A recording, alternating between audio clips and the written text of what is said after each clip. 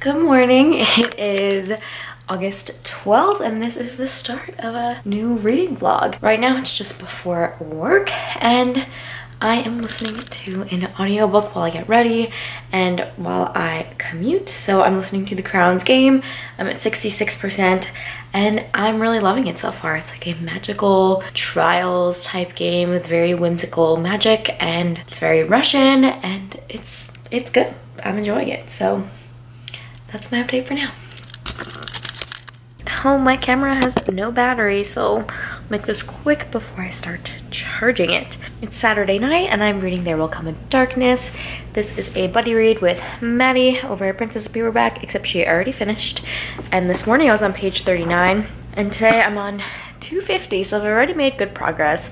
It is so freaking good. It is so good, and I will talk more about it when my camera is not on the path to death, but I love it and I want to definitely finish it this weekend. And I have 100 pages before I get to part 3, which is kind of like my goal for the night. It's only 10:30, so definitely doable before I go to bed because I don't go to bed on the weekends. And then I also wanted to do some bullet journaling tonight and possibly pick up Bloom, the graphic novel, and read a little bit of that because I also need that for the NEWTs. And I kind of wanted to get more out of the way for my challenges for the NEWTs before I start the BTS Readathon of the Soul, which starts on Tuesday. And I think my TBR for that is probably already up, but I'm filming it tomorrow. And I'm excited because I've gone down the BTS rabbit hole. No shame, like the things that you like.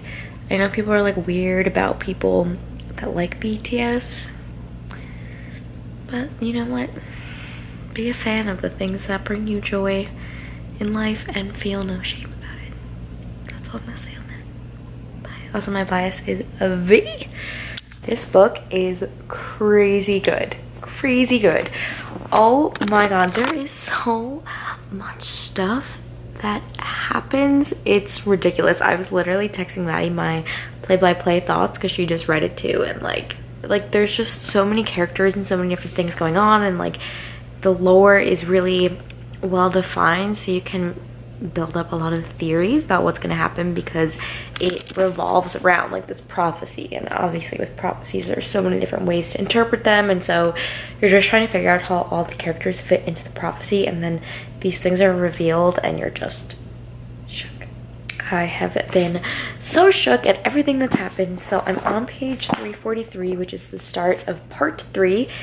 And I have like 150 pages left. Look, I have so many tabs, which also like I have all of these different like tab sheets because I keep running out of the colors that I need. And that is just the life of an annotator.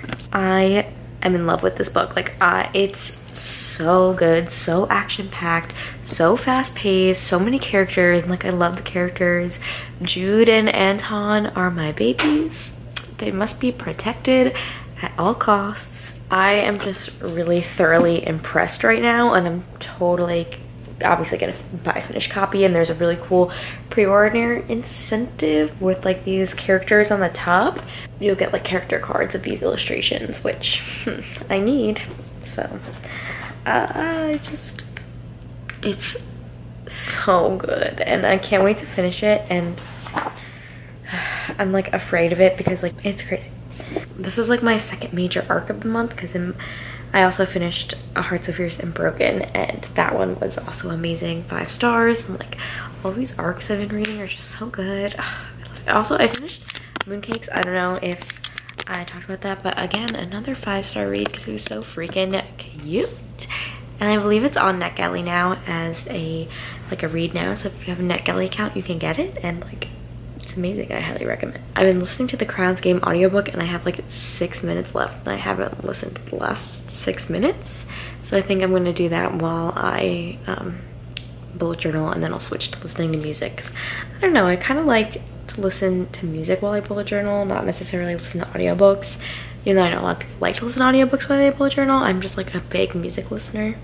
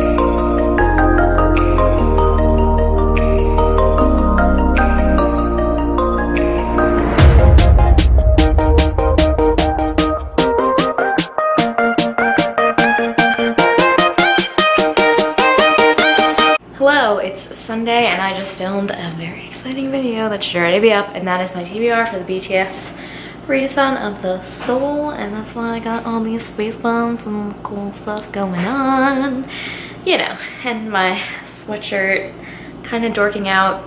It's been a good time. But I just wanted to talk about the fact that I finished There Will Come a Darkness, and holy hell, this is one of the smartest books that I've read all year. So fast-paced, my heart was pounding. There were so many plot twists that just completely shocked me and blew me away, and I just am astounded by how well written and just how clever it was. It follows like a prophecy that foretells a age of darkness, and there's 4 graces that you can have, which are like the different powers, and when you finally like read the prophecy, you're just like, I don't know, it's just so good, and the way that everything unfolds, it's just never what you expect, and I love it, and I'm so excited. Like, I just think the best books are the ones where you are completely changing your opinions all the time because you're just getting all this new information. Like, you start with one ship and then you change to another ship and then you're like, what's going on here? Or like, you just start thinking one thing about a character and then you just completely change your opinion of them. It's so good. This book is fan-freaking-tastic. Please pick it up on September 3rd. I need to sit down and write a full review because like, it's good. And then I was going to maybe read Bloom tonight and finish Language of Thorns, which has just been a thorn in my side since February. No, I mean, like, it is good. I just like want to read the last story so I can just be done with it. But yeah, this is on my TBR for the NEWTs. It's my graphic novel prompt, and graphic novels really will, this will probably only take me a day to read. So I'm probably going to read it tomorrow because today is the 18th, and then the 19th is just another day, and then the 20th is the day that the readathon starts. So I'm obviously not going to start any of my readathon books early.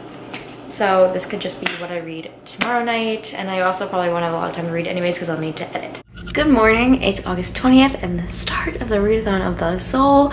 So I read Bloom last night for my NEWTs for the comic and graphic novel prompt, and it was so cute. It was adorable. It warmed my heart. It's about baking and boyfriends, and it was so cute.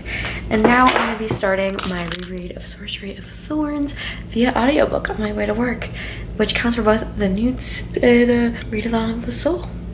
So let's get to it. Hello, it is tired. It is tired. What am I even saying? It is late and I am tired. I just got back from a Red Sox game, which was lots of fun. However, I have a very, very exciting package to open. So this exciting package, you may be wondering, what is it? Well, I'm going to tell you, but first I'm going to talk about reading, because this is a reading vlog, and I'm currently reading Sorcery of Thorns on audio via Scribd. And it's cool because usually I don't have matching physical books with books that I read on audio. I tend to listen to audiobooks for books that I don't buy because I just feel like if I buy a book physically, I want to read it physically. But since this is a reread, I'm reading it via audio, and it's kind of cool to actually see the physical progress that I made today. So I am currently now on page 73, and of course I'm reading with my little bookmark, and I love this book so much. Like, Elizabeth is such an icon. I love her witty banter with Nathaniel, and like, Nathaniel is so sarcastic, and she literally has like no radar for sarcasm. She thinks he's being serious, and it's like the best thing ever. She's always like, oh my god, and he's completely kidding and she's completely like unaware of it, and it's such a great dynamic. But enough about my favorite books, because now I need to move on to a new thing. Oh my god, it's here. So I was going to hold myself back from this purchase for a while because I know once I start, I won't be able to stop. And that is, oh my god, I'm so excited. Ah. Oh my god. It's my first ever BTS album. Oh no, I'm so excited. I got it. Like, I was gonna really try and like be good about not buying too many books and too many BTS albums at once. And this one was on sale for $13, so I couldn't say no. So I have a sticker. I have version 2. Oh, I'm dying. Oh my god, I love this. Wow, this is artwork. This is art. Oh my god, I'm screaming. It's so pretty. I love this. This artwork is just something else. Like, this is above and beyond what albums are in the US, which is like why people don't buy CDs anymore, but this is an experience. Ow, I just cut myself with the scissor. Oh my god, I just stabbed myself. I'm okay. I'm okay. I'm not bleeding. I have a tetanus shot. I think we'll be okay. I can't get this plastic off, but I need to get it off. Oh my god. Oh, it's like matte feeling. Wow, this is beyond anything I've ever owned for like a musician before. So here's the CD and it says version 2. Map of the Soul Persona. Who did I get? Oh, I got Sugar and Jimin? Okay. Oh, so cute. They're so cute. Look at him. It's like a little selfie. And then this is like a postcard. I don't know like what it is, but like, oh wow. And that's so cool. Oh, they're so cute. Oh, cool. Okay, and I got this little stand-up photo thingy. Oh, cool. Look at V with his little duck lips. He's so cute. There. Oh, and I got this like photo strip. Oh my god, there's so much. What the heck? Ooh. Okay. Wow, I'm so excited to look through this. Okay, this is amazing. My night is made. How fitting, because it's the readathon of the soul.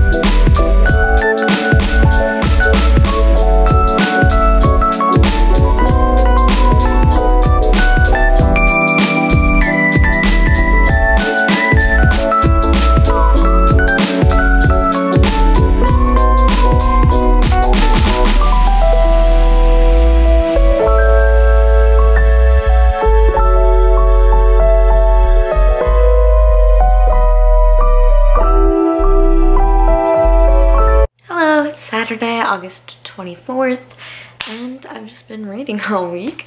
Kind of, not really even reading that much this week, but I've been listening to my audiobook for Sorcery of Thorns, and I'm currently on page 146, and I'm reading with my Jungkook bookmark because he's my bias wrecker. So I'm like a good chunk in, and hopefully by the end of next week I'll finish my audiobook reread and be able to discuss it on the live show, which is Friday the 30th at 7 p.m. I think. Then I've been reading The Stormcrow, which is a bunny read. I don't know if anyone else started yet, but it's for Jamais Vu prompt in the BTS readathon because the main character struggles with depression, and it is actually touched upon pretty well within the first few chapters. I'm on page 107, and it's only 350 pages, but it's a really easy book to get into. I'm really enjoying the world and the crows, and I feel like there's gonna be a spicy love interest. So right now they're enemies, but maybe they'll be lovers. I don't know. I keep reading, so it's just really hooking me. And also, when you take the cover off, the fact that you have this is just really stunning. I love it. And the elemental crows, like there's storm crows, but there's also sun crows and shadow crows and all this stuff. But the storm crows can create lightning, so this is really, really cool. Also, something about this book, like the pages, like I don't know, it just has a cool feel to it. You know when you just really love the feel of a book? I really love the feel of this book. So I've been bullet journaling, but I have some exciting mail to open, so let's get to it. So this box is from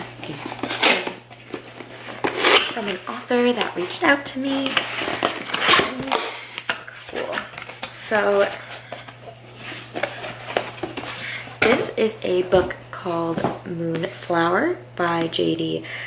Sladgert, and basically this author reached out to me and we were able to connect, and this is based on his experiences with a friend that had died from sickle cell disease. The friend was named Luke, and he made this story to kind of preserve Luke's memory. And what's awesome is that this is the charity edition, so all of the proceeds from this book go to charity, which I think is awesome. So when JD reached out to me and asked if I wanted a copy to talk about on my channel, I of course think it's an amazing cause that all of the proceeds are going to charity. So be sure to check that out. I will leave a link down in the description below, and it just seems like such a important and heartwarming story. And so all profits will be donated to the Luke Strong Foundation, a non-profit that supports families with children from the ages of 1 to 18 that are diagnosed with sickle cell disease. Moonflower, I love the illustration with the moon in the flower. That's awesome. Oh, and he signed it. Awesome. Okay, I'm gonna go read The Stormcrow now for the rest of the night until it's time for bed. I really think I can get through like a lot of it. It's very easily readable and it's exciting, and I like the pace. I'm intrigued by this like potential love interest so far, although I've heard that we maybe have a love triangle from what I've seen on Twitter, but I haven't seen who the other love interest could be. Hello, it is Sunday, August 25th. I can't believe it's almost September. That is wild. So I've just been reading. Last night I read The Stormcrow. Where did I put the book? Oh, The Stormcrow, and I read a little bit this morning, so now up to page 195, and it's about 300 and like something pages. 350. So I totally think it's doable to finish this tonight. It's a really easy read, but I really am enjoying the world and the elemental crows. And then after this, I've decided for the, my bullet journal, NEWTs prompt of, so basically like the only other ones I need now is like the Stormcrow is going to go in for my O level of Care of Magical Creatures. The A level was A Heart So Fierce and Broken. E level was Mooncakes. Charms, my A level was There Will Come a Darkness. E level Bloom.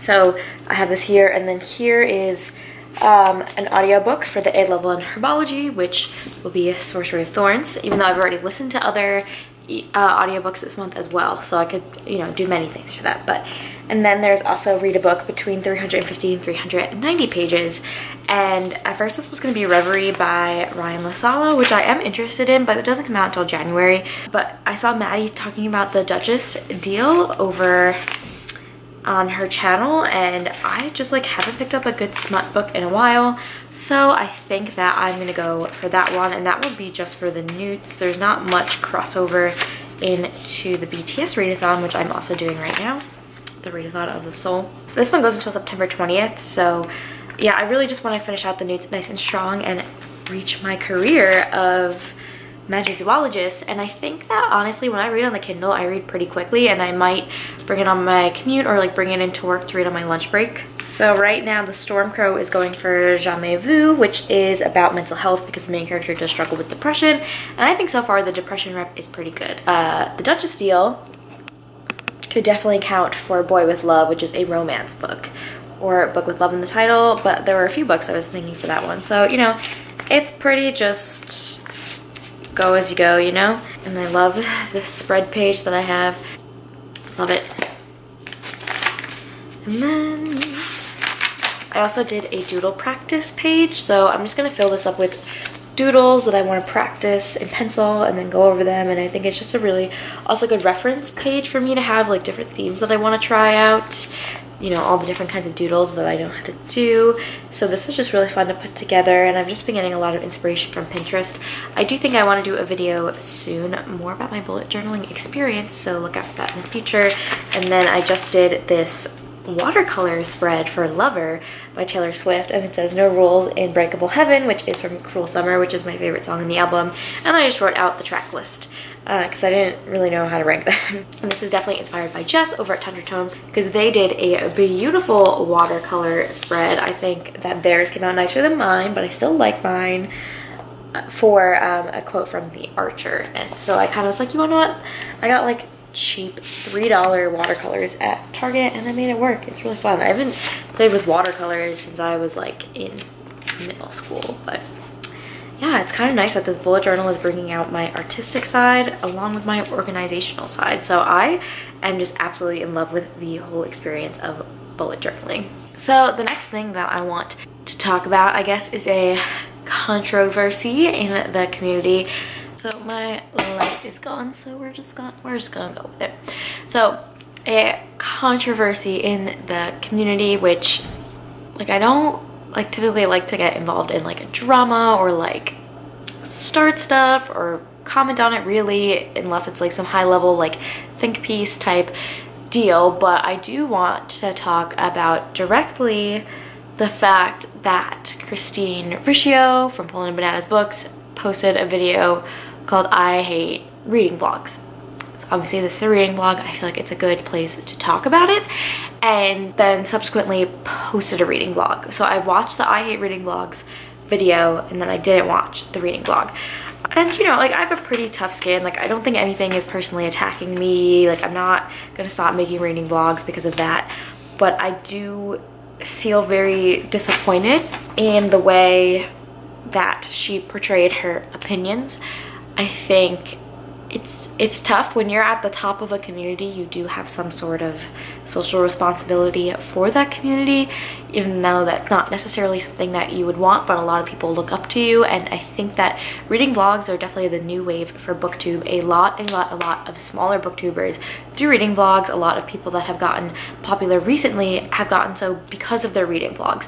So clearly there is something about reading vlogs that people really like. And I think it's a way that a lot of people gain popularity. A lot of people love reading vlogs, love watching them. I get comments all the time that people are like, oh, I love your vlogs. And I think that they're actually one of the most creative videos on BookTube. One of the issues that I had with Christine's video is that she was like, reading vlogs are boring, no one wants to watch you do this, no one wants to watch you do that. And having an opinion on reading vlogs and liking them and not liking them is completely fine.